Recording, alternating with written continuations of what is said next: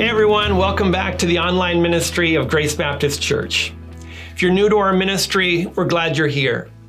Today we're beginning a new series in the life of Solomon called Cracks in the Foundation.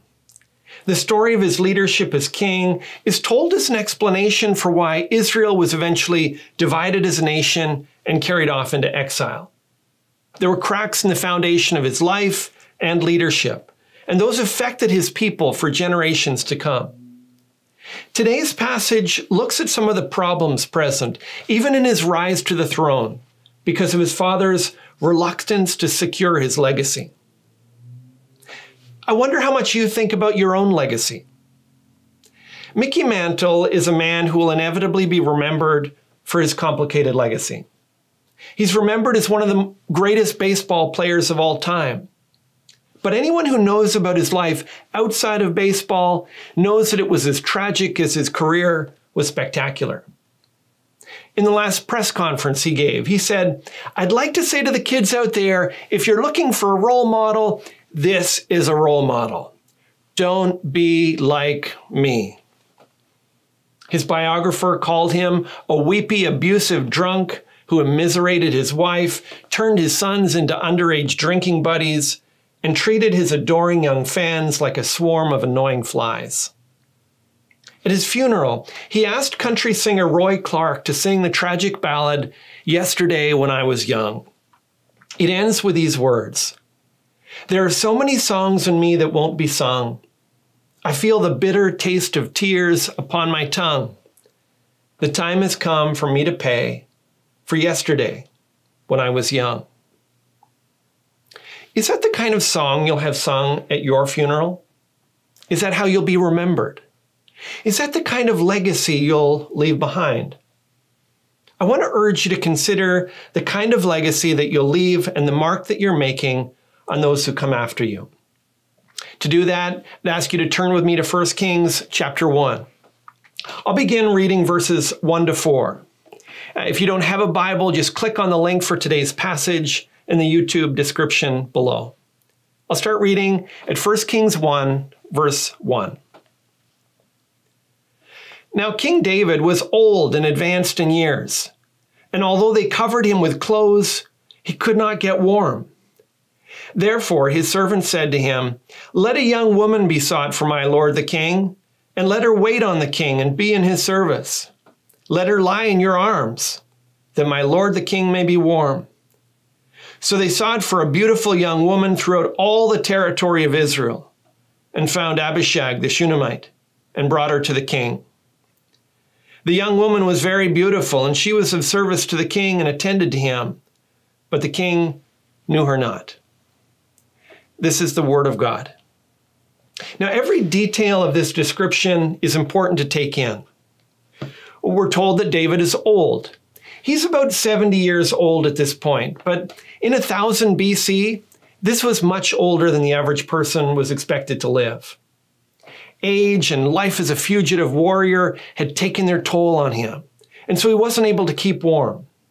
They'd wrap him up in thick sweaters and snuggle blankets, but he was still constantly shivering. So the king's staff staged a Miss Israel contest to find the most beautiful woman in the land. Instead of a crown, they assigned the winner the role of royal water bottle. She's supposed to snuggle up to the king and keep him warm. In verse 4, when it says, "The woman was very beautiful, but the king knew her not," the message is that David is just a shell of the man who spotted Bathsheba on the rooftop and called her to his palace. He's in his last days. Now, there's nothing tragic about a great man growing old, but we're supposed to read this description with a sense of panic. Israel's king is no longer fit to lead, but he hasn't done anything to set the stage for his successor. He won't act to secure his legacy. Maybe he doesn't want to let go of his privileges as king. Maybe he doesn't want to admit his age and the reality of his health. Maybe he's afraid that people will treat him differently. Whatever it is, his refusal to act his age and prepare for the next generation puts the entire kingdom in jeopardy. His legacy is about to be ruined because he's put off the inevitable. He's living as if he'll never die. And so he never puts his affairs in order. And I think we all deal with this at some level. We put off anything that we don't enjoy dealing with. We put off difficult conversations. We put off things that we're not good at. We put off things that make us confront hard realities. Why is it that people avoid making wills or planning for retirement or their own funeral? Mickey Mantle put off the inevitable when he treated his sons as drinking partners and didn't think it would lead to their own addiction. He put off the inevitable when he mistreated his wife and didn't think that it would lead to misery and breakdown in their marriage. Churches put off the inevitable when they refuse to face the reality of their own decline.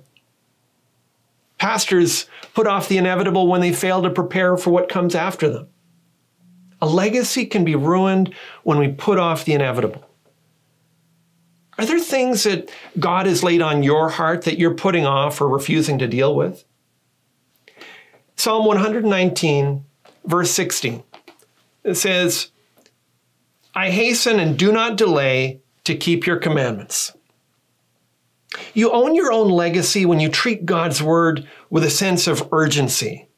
He says, I do not delay. You're not putting God off and telling him to come back when it's more convenient. Or Psalm 90, verse 12 says, teach us to number our days that we may get a heart of wisdom. You own your own legacy when you're conscious of time. And this is opposite of the world's wisdom that says to live for the moment. You need to look at your watch and get out a calendar from time to time. While David was thinking about how to keep warm with the beauty queen in bed next to him, his kingdom was about to fall and his legacy was about to be ruined. Finally, Psalm 39, verse 4 says, O Lord, make me know my end and what is the measure of my days. Let me know how fleeting I am. You own your own legacy when you realize how short life is and you prepare for what comes next. Are you prepared to meet God? Are you prepared to face judgment? When you see how short life is, it helps you to keep an eye on eternity and be wiser in the moment. Own your own legacy. Now, the frail picture of David in his late days refusing to announce his successor makes us fear for the kingdom. His legacy is in jeopardy. And so we're not too surprised when we see what happens in verse 5. It says, Now Adonijah, the son of Haggith, exalted himself, saying, I will be king. And he prepared for himself chariots and horsemen and 50 men to run before him. Adonijah is an opportunist. He sees that David is weak and decides to make his move. He's the fourth son of King David, but by this point, Amnon, the firstborn, and Absalom, the third, have both been killed. We don't know, but we assume that Chileab, the second-born son of David, has already died as well. Now, Adonijah knew Moses had taught that God would choose the king, and both Saul and David had been appointed by a prophet. He also knew that God had told David that Solomon would succeed him as ruler. But when he saw that his father wasn't going to act to secure his legacy, he was determined to steal his own. The text says that Adonijah exalted himself. He decided to give himself a promotion. Rather than being appointed king, he announced that he'd be king. He prepares chariots and horsemen and men to run ahead of him as a way of acting like a king before he actually is a king. In verse 6, we're told that he's very handsome and born next after Absalom. And in fact, everything about how he acts reminds us of his older brother. And that's a problem, because Absalom staged a coup and ran David out of town in a rebellion. And it looks like history is repeating itself. And this time, the rebellion could succeed. Now, he rounds out some of David's inner circle, including his former general Joab and a priest named Abiathar. And they put together a secret coronation banquet with the other royal sons and many of the palace officials. Only Solomon wasn't on the guest list, nor was the prophet Nathan or Benaiah, the head of David's royal guard. It looks like we're about to witness the end of David's legacy. We're about to see the reign of a man after God's own heart ended by a proud son who doesn't care about God's heart or his commandments. And just as we're wondering how this could happen, verse 6 gives us the answer. It says, his father had never at any time displeased him by asking, "Why have you done thus and so?" Now, David was a man after God's own heart. He loved the Lord and enjoyed a vital relationship with him. But he was an ineffective father. He was ineffective because he was unwilling to discipline his own children. The text says he never wanted to displease Adonijah. But this is a pattern we see with his other children as well. He didn't engage in the hard work of discipline. He wouldn't say no and mean it. He didn't follow through with consequences. A legacy can be ruined when we refuse to do the hard things. As a parent, you regularly see the seeds of sin in your child's life. It happens at a very young age. And you tell yourself, it's not that serious. It's not that big of a deal. But the problem is that the seeds grow, and eventually it's almost impossible to root them out. Establishing patterns of obedience, self-control, and respect has to start early with loving but firm and consistent discipline. A parent has to be willing to do the hard things. Proverbs 29:15 says, "The rod and reproof give wisdom, but a child left to himself brings shame to his mother." Notice the two things it mentions. There's rod and reproof, consequences and communication. We need to teach our children the right thing to do as well as the reason to do it. But then we need to be willing to do more than just talk. We need to be willing to give them consequences when they refuse.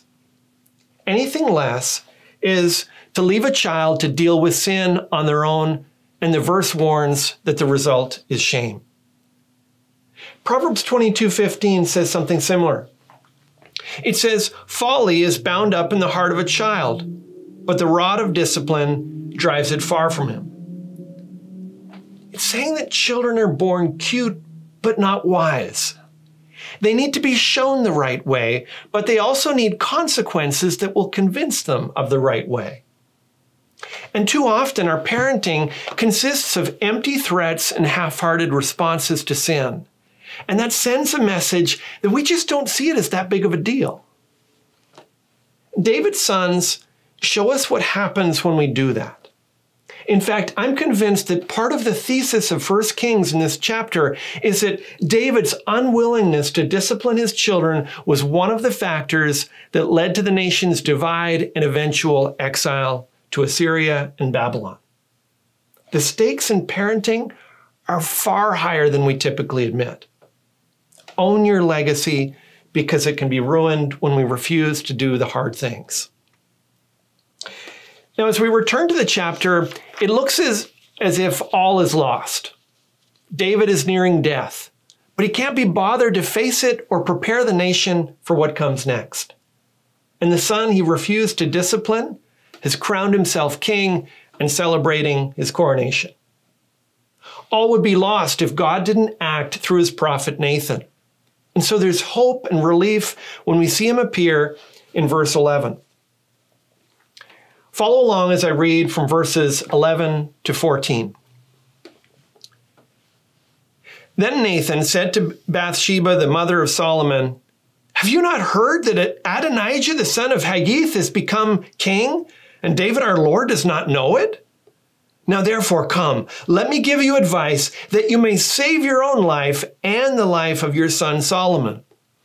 Go in at once to King David and say to him, 'Did you not, my lord the king, swear to your servant, saying, Solomon your son shall reign after me, and he shall sit on my throne? Why then is Adonijah king? Then, while you are still speaking with the king, I also will come in after you and confirm your words.'" anyone find it strange that the prophet goes to the queen Bathsheba instead of King David?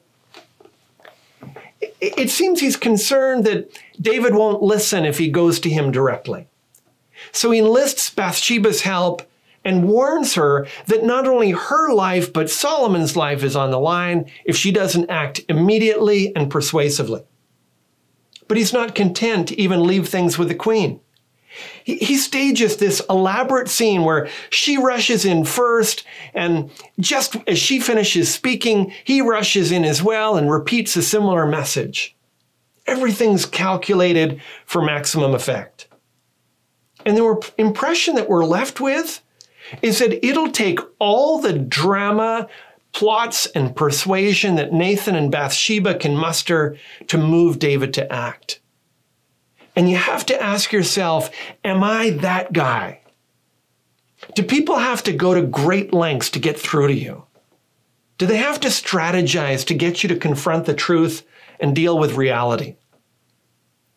Let's be people who own our legacy, who aren't so stubborn that people have to tiptoe around us and coordinate their efforts to get us to listen. Thankfully, God gave David a prophet like Nathan. His plan worked, and David acted to do what he had been putting off for too long. In verse 30, he vows to announce Solomon as king that very day.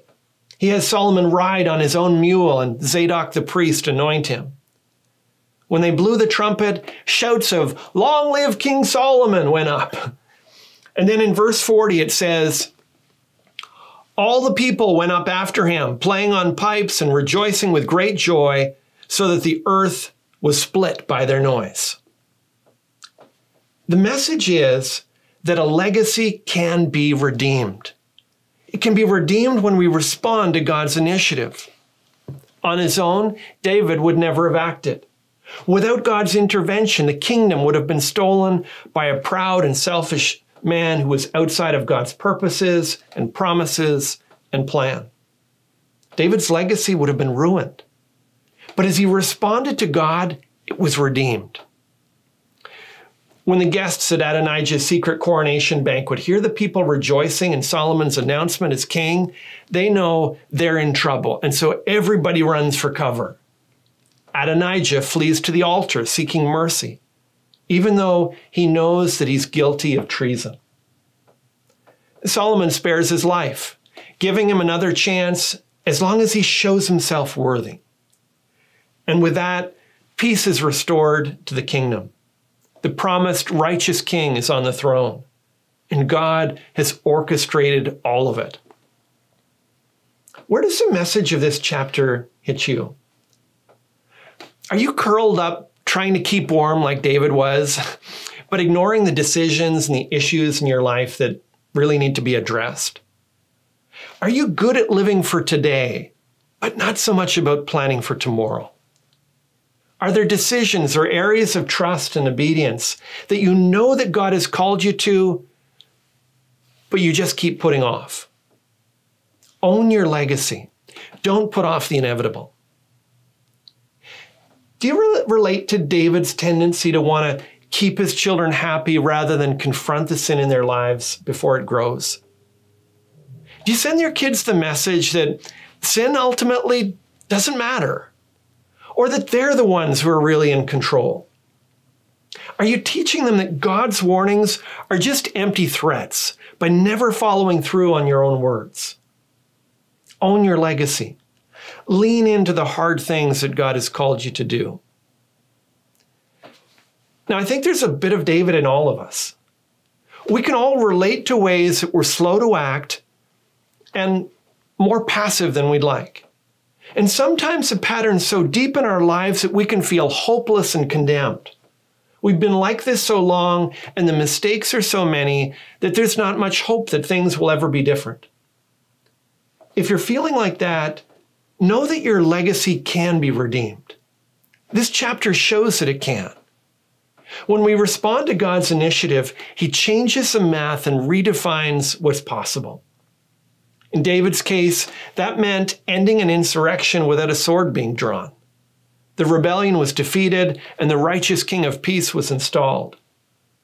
It wasn't as if all the consequences of David's past actions and inactions were erased, but God had begun to redeem his legacy. And he'll do the same in our lives today. But he does that as we respond to his initiative. He calls us to answer his invitation. Psalm 95, 7 and 8 says, "Today, if you hear his voice, do not harden your hearts." Don't put off the inevitable. Don't think you're okay because you've just heard a sermon and you felt something. Not hardening your heart means not being stubborn. It means we make changes. We can't undo our past, but we can respond to the God who can redeem our legacy. We can make the most of today, and we can follow where God leads us tomorrow. 2 Corinthians 6:2 says, "Behold, now is a favorable time. Behold, now is the day of salvation." And the message is, don't think that there's another time to respond to God or a better time to respond to him. Don't put him off in your life. Now is the day of salvation. Now is when we invite him to rewrite our next chapter. Now is when we respond to his initiative to redeem our legacy. Sometimes, though, it feels like we're too late. In Mickey Mantle's case, how do you redeem a legacy after decades spent destroying it? At one point, his doctor said that he had damaged his liver so badly after 40 years of drinking that it looked like a doorstop. He told him his next drink could be his last. Finally, at age 63, he checked himself into rehab. He realized he had been telling the same old stories about getting drunk, and he realized that they just weren't funny anymore. The reality is they never had been. He admitted the ways that he'd hurt his family and friends, and he sought to make amends. His former teammate, Bobby Richardson, shared the gospel with him, and Mantle professed faith in Jesus. The day before he died, Richardson visited him to encourage him and make sure that he'd really understood the gospel. After he shared, his wife told how she trusted in Jesus. And then she asked him a question. She said, "Mickey, if God were here today and you were standing before him and he would ask the question, 'Why should I let you in my heaven?' what would you say?" And he replied, "For God so loved the world, he gave his only begotten Son, and whoever believes in him should not perish, but have everlasting life." At his funeral, Richardson shared that story along with a poem that Mantle requested. In it, there's a line that goes like this: "This crowd on earth, they soon forget the heroes of the past. They cheer like mad until you fail, and that's how long you last. But in God's Hall of Fame, by just believing on his Son, inscribed you'll find your name. I tell you, friend, I wouldn't trade my name, however small, that's written there beyond the stars in that celestial hall, for any famous name on earth or glory that it shares. I'd rather be an unknown here and have my name up there." Do you know that your name's written up there in the book of life? Do you know that because you've put your full weight of trust in Jesus Christ alone for your salvation? If not, don't put off the inevitable. Today is the day of salvation. Turn to Jesus in faith and let God redeem your legacy. Let's pray.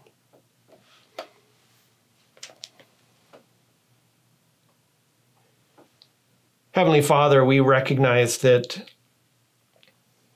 we want to put off so many things that are uncomfortable to consider. We don't want to think about the hard things. We don't want to deal with the hard things.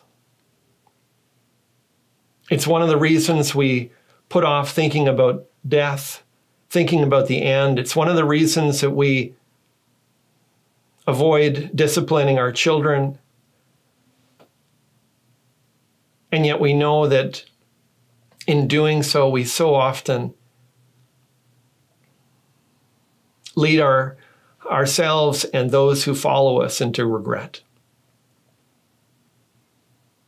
Thank you that you are the God who redeems our legacy. Thank you that you are the God who can write the last chapter of our lives